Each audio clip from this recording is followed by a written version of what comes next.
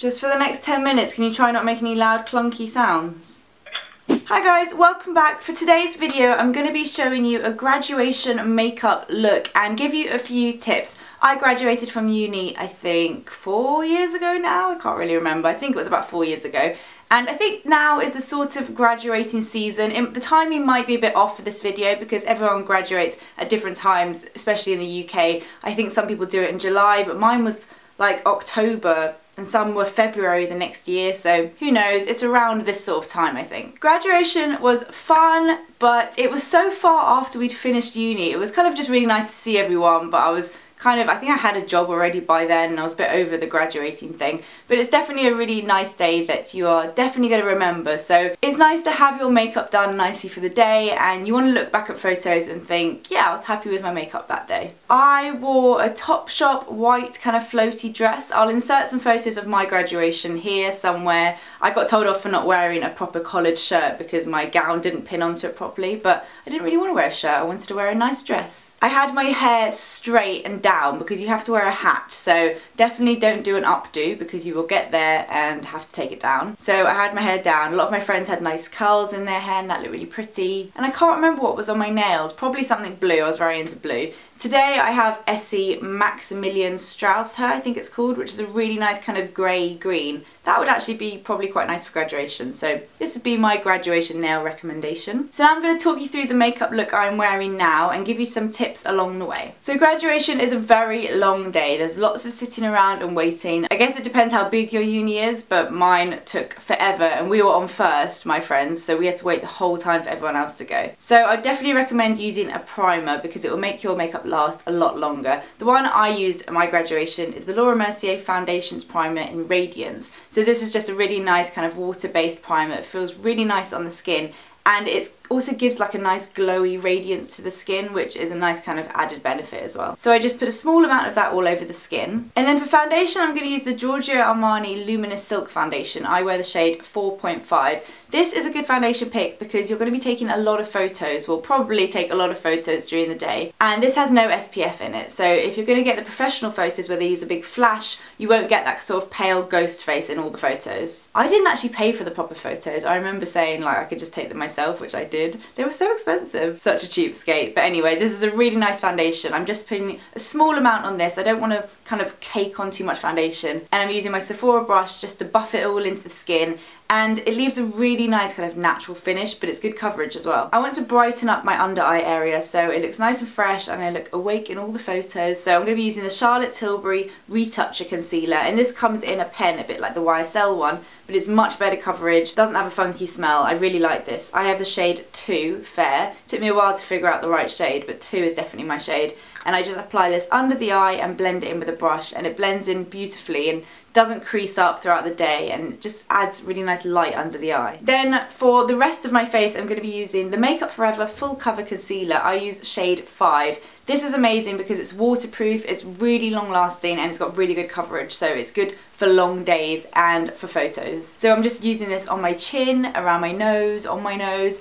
And I also use a tiny bit of this under my eyes. Now everyone says not to use this under the eyes. Even the Makeup Forever makeup artist said to me, no way, don't use it under your eyes. But I kind of like it. I'm a bit of like a makeup rebel apparently. But I think a tiny amount, just here where you get really dark circles, it's fine. It doesn't get dry on me. It looks fine. So I think if you want to, you can. I'm actually running really low of this. That is terrifying. To set all of my foundation and concealer in place, I want to use a powder as well. This will look really good in photos and again will make your makeup last throughout the day. The powder I'm going to be using is the MAC Mineralise Skin Finish in Light Plus, and using the small Charlotte Tilbury brush just to get under my eyes, on my forehead, around my nose, on my chin, all the areas where my makeup starts to disappear first. This powder's sort of invisible. It's not translucent, but you can hardly see it on the skin. It just really complements the foundation and concealer. Now before I start the rest of my makeup, I want to use an eye primer. I like to put it on now before I do my bronzer and blusher and stuff, so it gives it time to set on my eyes before I do my eyeshadow. I'm going to use the Urban Decay Eyeshadow Primer Potion. This is just a really good one that everyone seems to like and it does the job. My tip would be to not put too much of that on though, because I think if you put too much on, it actually makes your eyeshadow crease, which defeats the whole purpose. Before I continue, one of my tips would be to wear makeup that you usually wear. don't use this time to experiment new looks. Just do the makeup that suits you, because you don't want to look back at photos and think, oh gosh, that purple eyeshadow was a big mistake. I'd also say don't do anything too kind of trendy, because it will really show the time that your graduation was, and when you look back at photos you'll be like, oh, that was so 2014. So although this might not be the most exciting makeup tutorial, it is going to be a very kind of natural, easy to wear look, because that's something that I wear a lot. If you always wear a bright red lip, then wear a bright red lip. Just do what suits you. I always look really pale in photos, so I'm going to be bronzing up my face using the Soap & Glory Solar Powder, which I always talk about. It's my favourite bronzer. I'm going to use both shades, just swirl my brush around in the pan and use it all over my face at first, just to add a little bit of bronze to my skin. And then I'm going to take the Charlotte Tilbury brush and just use the matte shade to contour a little bit. I think contouring looks really nice in photos. I just do a little bit of my cheekbones and it kind of adds a bit of definition to the face. Now this is the blusher that I actually wore at my graduation, because I was obsessed with Benefit Coralista throughout the whole of uni. The smell actually really reminds me of uni. Oh, I love the smell. So I'm going to use a little bit of this on my cheeks. It's a really nice peachy, corally blush. It's so pretty. I absolutely love this, and I just think it really makes you look very awake and fresh. Okay, so now onto my brows, and I do this after the bronzer, otherwise my bronzer brush gets all in my eyebrows and it ruins it. I didn't actually do my brows at my graduation because I only started doing my eyebrows about a year ago, but I'm going to use the Hourglass Brow Arch Pencil. I love this. I just use it to fill in the small parts I need. I'm not doing anything over the top, no huge bold brows, because I don't want my graduation photos to look silly. And then I'm going to set it with the Blink Clear Brow Gel. I can't really remember which highlighter I used at my graduation. I definitely used one because I was really into highlighters at uni, but for this tutorial I'm going to be using the Kiko Radiant Touch Creamy Stick Highlighter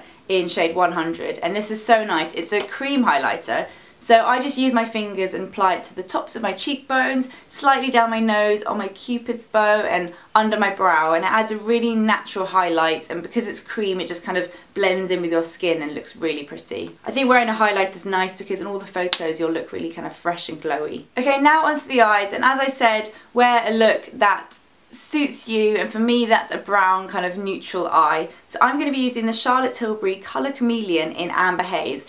These are amazing. I have 3 different shades. They are basically just eye crayons, but the formula is so nice and so long lasting. She's made loads of different shades to suit different eye colours, so if you find it hard to know what makeup suits you, she said like Amber Haze is for brown eyes, and then there's another one for green eyes and all the different eye colours. So this is really nice. I just kind of apply a little bit to the eyelid and blend it out with a brush, but you can also use your fingers. I didn't put too much on because I just want kind of a sheer wash of colour, but you can build this up if you want more. I personally wouldn't want to wear too much of a heavy look for graduation, so this is just a nice wash of brown. You can just use a nice dark brown eyeliner for this look, but I do that quite a lot, and at the moment I'm loving black liquid liner, so I thought I would do that look instead. I'm actually going to be using the Tom Ford liner that I spoke about before. It's so expensive, and the Soap & Glory one is just as good, so use that if you want a drugstore alternative, but this is the one I'm loving at the moment. It's called the Eye Defining Pen, and it's got 2 ends, one slightly smaller and one slightly longer, and I just find this so easy to use. I can't really show the cutaway of me applying it that well because I have to put my face right up close to a mirror, but when I apply black liquid liner I basically just follow the lash line all the way around, and then I just slightly flick out the end. It's really just trial and error to see what suits your eye shape. I've just kept trying, messing up, until I got it, and now I just kind of know the shape that suits my eye. You might want to pick a waterproof mascara for your graduation day. I don't know, you might get a bit teary for many reasons. Maybe you're sad to be leaving your friends, or your parents are crying because they're so proud and it makes you cry. I don't know, I didn't cry at my graduation, but a waterproof mascara is probably a good idea. I'm going to use the Maxfactor False Lash Effect Mascara, which is nice and gives nice volume. Not my favourite ever mascara, but it does the job. Okay, now moving on to lips, and I wouldn't recommend a bold lip unless you're wearing a really long lasting formula like the Sephora lip cream, because graduations are really long and you're sitting in this kind of big hall for ages, and I don't remember seeing people kind of like reapplying their lipstick. You don't really have time to do that, so unless you've got a really long lasting formula, I'd go for something more neutral that if it does rub off, it's not the end of the world. That's why I wanted to do kind of nicer eyes, because the lips aren't that interesting. I'm going to be using MAC Shanghai Spice, which is kind of a new one for me. I've got it like this year, and it's a really nice soft peach, and it's a bit different to the sort of nudes I usually wear, but I think it's really pretty, and I've just kind of been pressing that into the lips reapplying, pressing it in, dabbing it with my fingers, because I think that makes it last a little bit longer. Then you don't have to add a gloss, but I actually wore this lip gloss at my graduation. It's MAC Boy Bait, so I thought I'd put it on for old time's sake. But a very similar dupe for that is Tanya Burr lip gloss in Afternoon Tea. It's just a really soft kind of pinky nude. So that's my graduation makeup look done. So here's a little summary of my tips. Don't wear a foundation with SPF in it if you're going to have flash photography. Wear a look that just looks normal to you and that's something you wear all the time. I wouldn't go for a bold lip unless it's a really long lasting formula, because you just won't be able to reapply it. Make sure your nails look pretty, because when you're holding your little graduation thing in photos, you're going to want to have nice nails. And don't do anything too on trend in your makeup. It's a bit like passport photos. You don't want them to look old in 5 years time. So hopefully that helped you a bit, and congratulations to any of you guys who are graduating this year. The next year is going to be very hard but very exciting for you, and although uni is so much fun, I think it gets even more fun once you leave. I hope you enjoyed this video. Let me know what you think of this kind of natural but I think quite pretty makeup look. I'll see you guys in my next video, and thanks for watching. Bye!